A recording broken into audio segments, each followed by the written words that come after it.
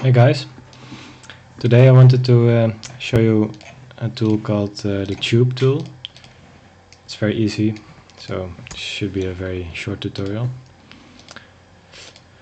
The Tube tool, well, like the name implies, it creates a tube.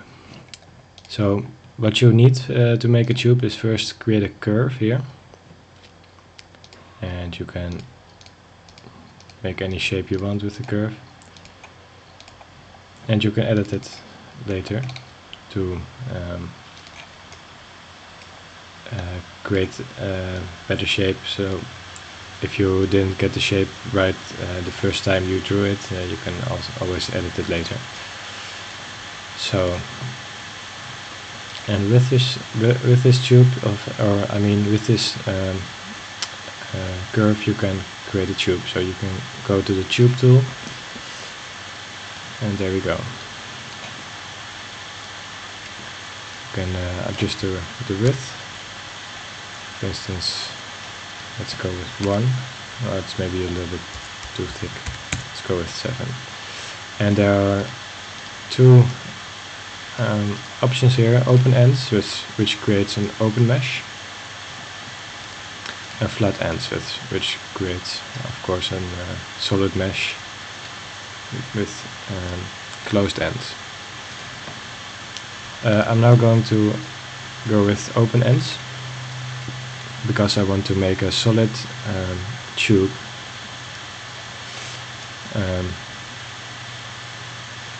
which has open ends but is also solid. So I'm going to show you how you can do that. Alright, so let's get rid of this curve. I'm just going to hide it. And here we have our tube object. And the tube object you can still edit in the same way that you can edit your curve. You can move these around wherever you want to.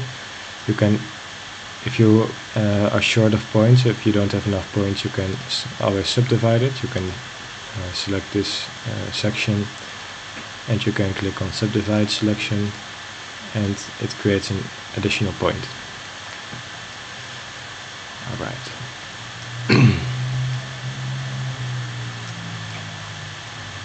And you can also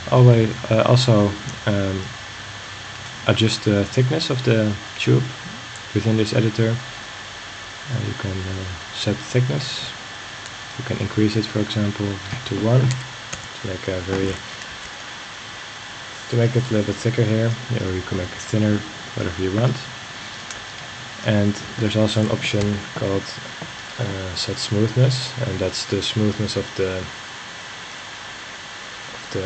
curve of the tube, so to speak. So I'm going to show you that. If I set the smoothness of this point that I have selected over here, if I set it to 0, you get a very angular part here. You can also, of course, if you liked it more, use the Polymesh editor thing here. Alright, I'm just going to set this back because I like it more when it's smooth. And you can, of course, still choose to make these endpoints flat, like this, or you can click closed, which makes the tube one whole thing. In this case it doesn't look very good because the points are very far apart. But anyway, I'm just going to use the open ends. Alright, so now how to make this hollow. How to make this solid and at the same time keep this hollow object. We're going to use the Polymesh editor for that, but so we first need to convert this to a polygonal mesh.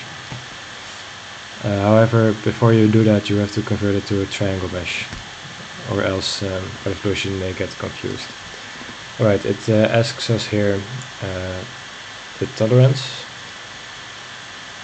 and this is basically the amount of detail that will be present. The lower the number, the higher the detail will be. So if I set it to 0.01, as you can see, it smoothed up a little bit. And if you go to wireframe, you can see it has quite a lot of polygons. Alright, so let's use this. Oh no, wait, this is a triangle mesh, so we still have to convert it again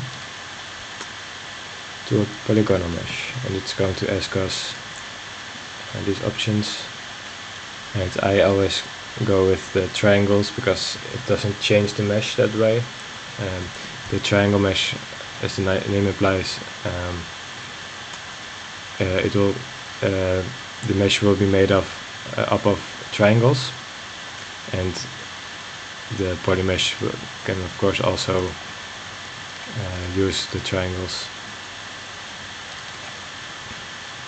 But the polymesh is different from the triangle mesh in the sense that it will also work with polygons that have multiple points. For instance, like quads that you saw in the options. That's like square polygons. Alright, so here we have our tube in the polymesh editor. And what we're going to do now is use the thicken tool that I have explained in a previous tutorial. So I'm not going to go very deeply into that. Whoop, that was a little too fast.